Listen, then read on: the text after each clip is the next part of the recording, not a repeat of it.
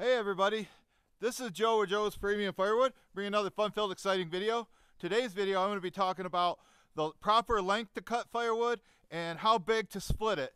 Because as we all know, especially you, Pam, size matters. So the criteria that I have on my firewood that I let my suppliers know, or when I go out and cut it myself, I try to cut everything 16 inches. And that's what I tell customers who call me, like, well, how long is your firewood? And I go, well, we try to cut everything 16 inches, but we're not robots. So what I tell them to do, or ask them to do, is cut it 16 inches. But I will take up to 18 inches and down to 14 inches.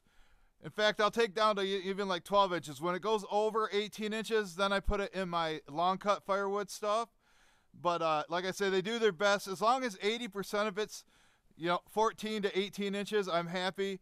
And if I get long ones, I'll take it down there, or I'll let the shorter ones go, because I've never had anybody say it's too short to fit into my stove. But I do get people that call me, they'll call me like right now in the middle of January and say they want 12-inch long pieces and split small. And it's like, unless we can go out and find dry wood, which I'll show you this at the end, this load that they brought me last night, it's real nice.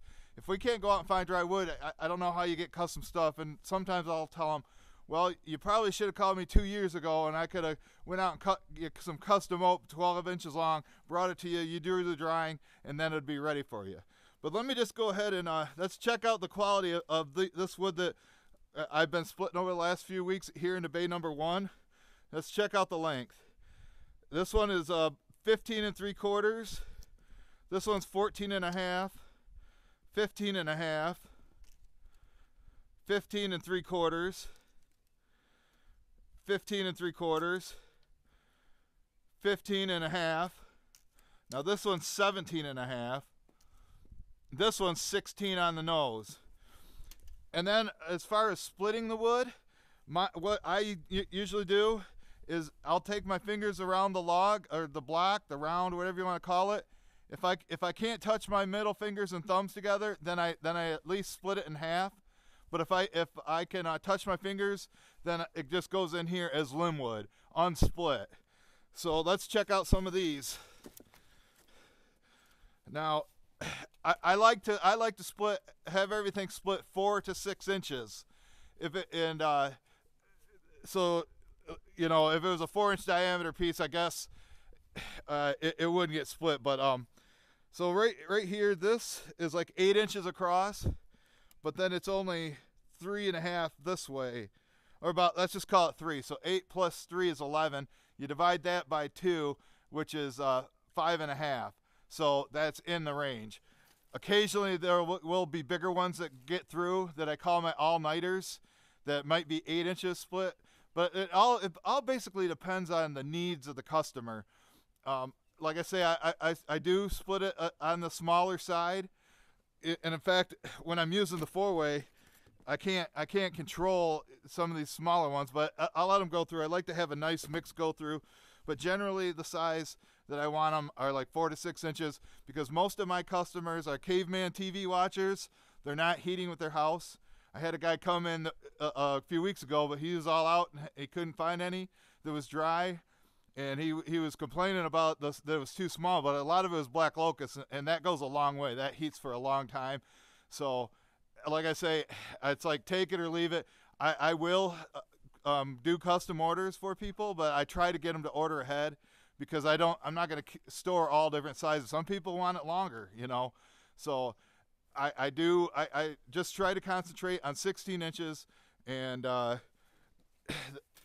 basically make them nice and straight. And you can see how perfect this is. And the only way to get it perfect like this is to have perfect rounds.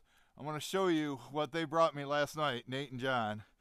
This right here, these are oak dry rounds, but you can't always guarantee yourself finding stuff like this to be able to cut. I guarantee you this is already dry to burn. But if somebody called and wanted 12-inch oak, I would have to hope that they could find it, or not, or they would just have to take a green or get a different species. But look at these over here. I know Logan Logan, Larry Cluck, people that are in this they know that this is dry, especially when it's smaller diameter like this. Now this piece is 16 inches. This one's cut 20. I'm probably going to have to lop off a cookie off the end since I got to cut some of these. This one they didn't finish the cut on. But this to me is about as perfect as firewood gets as far as rounds coming in. You know, not too heavy. They're dry. They're ready to go. So, like I say, I'm not saying my way is the right way, but this is the way I do it. And I just try to be consistent and get everything out, make sure everybody's happy.